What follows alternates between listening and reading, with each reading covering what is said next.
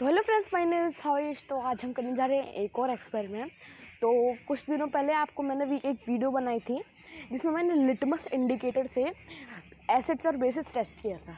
लेकिन अगर आपके पास लिटमस पेपर वो नहीं है तो उसके लिए भी हमारे पास एक सॉल्यूशन है।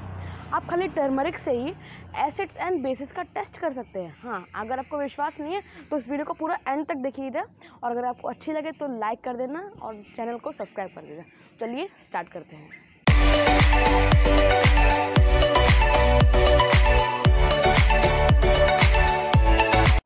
तो अभी हमने यहाँ पे टर्मरिक लिए हैं, जैसा कि आप देख सकते हैं। तो अभी हम इसमें पानी डालेंगे।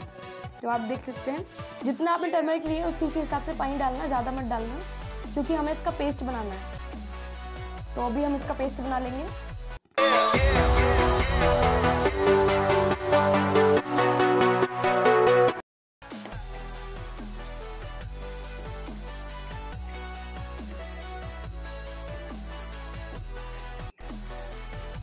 तो अभी आप जैसे देख सकते हैं हमने इसका जो पेस्ट है ये बना लिया है।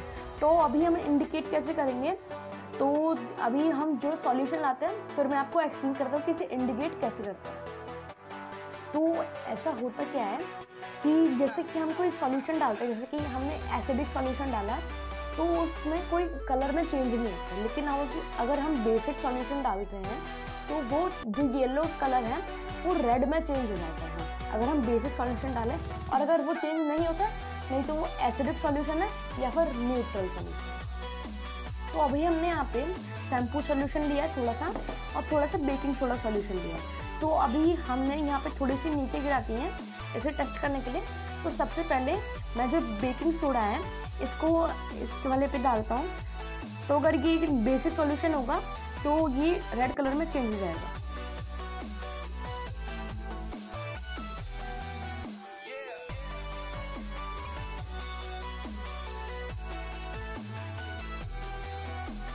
तो अभी जैसे कि आप यहाँ पे देख सकते हैं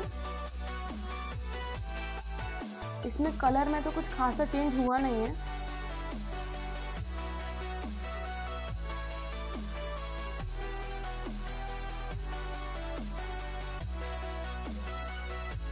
तो अभी आप देख सकते हैं इसमें कोई कलर में चेंज नहीं हुआ है। इसका मतलब है कि ये एक एसिडिक सॉल्यूशन है। अभी हम इस पर डालते हैं शैम्पू सॉल्यूशन।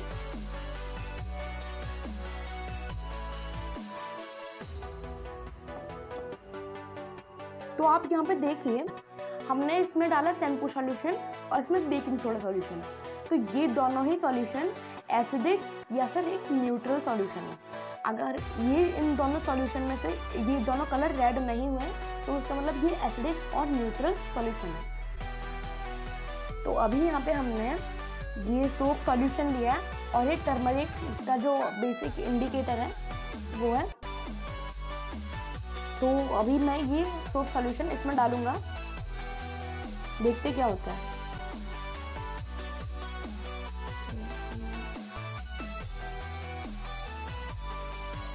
गाइस देखिए ये जो कलर है ये रेड हो गया है। ये देखिए ये जो कलर है ये रेड हो गया है। तो अभी मैं इसी में ये सॉल्यूशन डाल देता हूँ। देखिए ये जो सॉल्यूशन है टर्मरिक का ये रेड हो गया। आप ध्यान से देखिए, ध्यान से। जो येलोइश कलर है थोड़ा डार्क हो गया और थोड़ा रेडिश हो गया। अगर आप ध्यान से देखें ये देखिए, देखिए यहाँ पे जो ये रेडिश कलर आ रहा है, ये देखिए ये जो रेड कलर हो गया है, मतलब ये जो देख लीजिए, मतलब ये जो सोप है ये सॉल्यूशन एसिडिक नहीं है और ना ही न्यूट्रल, ये बेसिक सॉल्यूशन है। इससे ये प्रूफ होता है। तो गाइस जैसा कि आपने देखा, मैंने जो है एसिड्स एंड बेसिस का टेस्ट किया था टर्मरिक के साथ। तो जो वो था सोप सॉल्यूशन वो बेसिक सॉल्यूशन था, क्योंकि वो जो है रेडिश कलर आ गया था उसमें। अगर आप देखे होंगे कैमरा में शायद दिख सकता है, उतना दिखेगा नहीं शायद, लेकिन उसमें रेडिश कलर आया था। हाँ, तो ये बहुत ही अमेजिंग एक्सपेरिमेंट था। अगर आपके पास टर्मरिक पेपर है तो उससे भी कर सकते हैं।